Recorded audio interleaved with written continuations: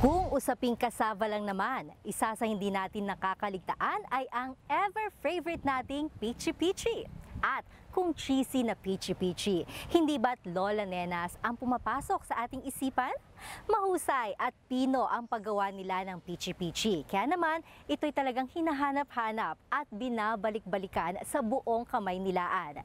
Hindi lang panalo sa sarap ang kanilang produkto, kundi panalo rin sila sa puso ng kanilang mga customers. Ating alamin ang istorya ng patok na Lola Nena's Pichi-Pichi at paano nga ba nila narating ang tagumpay ng humigit kumulang na 16 branches around Metro Manila sa tulong ng DOST setup. Ang yummy na kwentuhang yan, dito lang sa DOSTv, Science for the People.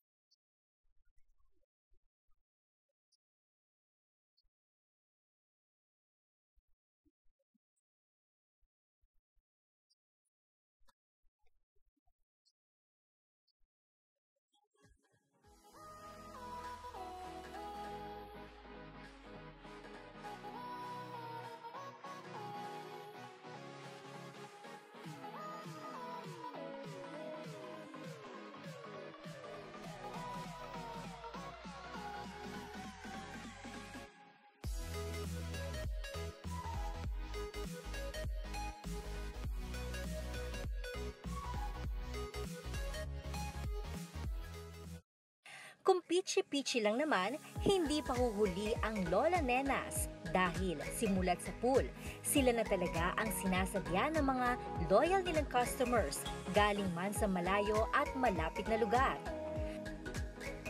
Marami na ang napagdaanan ng Lola Nenas mula sa pagbubukas ng una nilang store sa Maynila hanggang sa pagsasara nito. Lalo pang lumawak ang kanilang natutunan sa pagtatayo ng negosyo na hindi nila akalaing tatangkilikin ng sambayanan.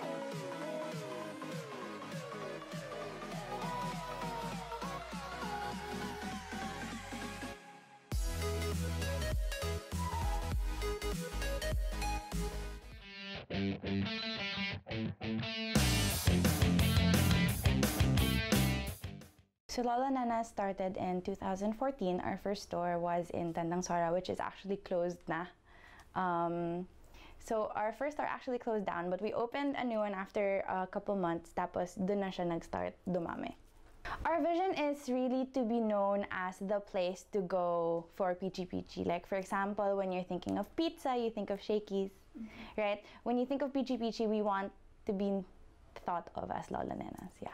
So our main product is really Pichi-Pichi, but we have a few stores now that's offering other baked goods, and then we have also different kinds of pancit. So all around stuff for pwedeng potluck, pwedeng parties, pwedeng foods for the house. When we were able to open 4 stores the first year, we thought this really can be something that can be big and even like pwede siya sa province or all over the Philippines. We used to have some supply problems, finding the correct suppliers. We also had the problem of, syempre, our commissary. When we started, really a small home business na yung commissary namin sa likod ng house. And our machines weren't really meant or made for high volume stores like what we have now. So, yun talaga yung main problem namin was supply and also processes to have enough for all the stores that we're catering. I think before, we really didn't know what our target market was. Kasi minsan, dahil lang sa location, kaya hindi mag-work ang isang brand or isang product. So after that close, parang we learned na to choose the correct places to where to open. Definitely depending on locations, pero definitely like moms and dads that want to bring Pichi-Pichi and pancit potluck to parties, or they want to just eat it at home. So pang pasalubong din talaga siya. I would say the best feedback is when they keep on coming back. So having a lot of repeat customers, yung medyo nakikilala na rin, magkaibigan na yung mga staff namin, tsaka mga customers namin, that's really the best feedback, yung babalik sila at babalik, tapos sasabihin nila sa mga friends nila and family nila na pumunta. I think it's really just trying to get us to be the best that we can be, kasi hindi naman namin makokontrol if there are other new players around. Pero kung magagawa namin na kaya namin maging pinakamasarap na kaya namin, pinakamalinis na kaya namin, best service that we can give, I think that's the best talaga that we can do for our customers. We started franchising recently lang, so we're kind of in the works of pushing to more franchise stores. Syempre opening new stores and hopefully opening in the provinces. What we've been doing recently is we've really been recycling. So hinihiwalay namin yung mga basura namin. We have a lot of compostable waste. So we're able to give that to places that can compost it and use it as fertilizer. Kasi before, napapansin namin, dami naming basura, and like, problema yon ng Manila, Philippines ngayon is that lots of people don't really recycle. So we're kind of focusing a lot on that. Also, of course, giving new jobs, having new stores means new jobs for more people in the city. Marami nang natulungan ang Department of Science and Technology at isa na nga rito ang Lola Nenas. Ipinagkaloob sa kanilang technology upgrading and equipment acquisition ang pressure cooker at power grinder para mapalago ang produksyon ng mga Pichi-Pichi. Bukod dito, tinuruan sila ng DOST pagdating sa manufacturing practices at good safety processes ng mga pagkaing inilalabas sa merkado. Isa rin sa assistance ng DOST ang pag-improve ng shelf life ng iba pa nilang bottled products, pati na sterilization at pasteurization. So, because we were such a small company before and we grew so big, when the moment where hindi na namin magawa yung capacity na kinailangan ng store, we really tried to look on the internet, stuff na, or places that could help us with having more efficient processes sa commissary. So that's when we found out that DOST has a program nga that can come in and see how our operations works, tapos pwede nilang sabihin sa amin, ay ganito dapat, or these are the machines na pwede niyong gamitin. So it was nice to see na merong place that could help us do that. Actually, mabilis lang siya. They gave us a list of requirements. So, requirements naman na you would need as a business. So, nothing extraordinary. So, all the requirements lang we were able to submit. Tapos, they went in and took photos. Tapos, sinabi nila sa amin yung mga things na sa tingin nila would make our operations more efficient. Tapos yun, lahat ng mga suggestions nila, pinasok namin sa isang parang proposal. Tapos dun sa proposal na yun, nakasulat everything na kung paano makakatulong yung mga things na yun, mga new processes dun sa business namin. So basically helping us with the efficiency of our commissary. Tapos parang every so often we get emails of DOST inviting us for mga seminars. So GMP, good manufacturing practices. So stuff like that, food safety. So things that will really help our company become more efficient and more safe for our customers. So from being able to process our cassava, dati siguro yung same amount 5 hours, ngayon maging 1 hour na lang. So parang nag-times 5 yung productivity namin. Our staff, they're less tired just because it's easier to process with all the machines that you guys helped us with.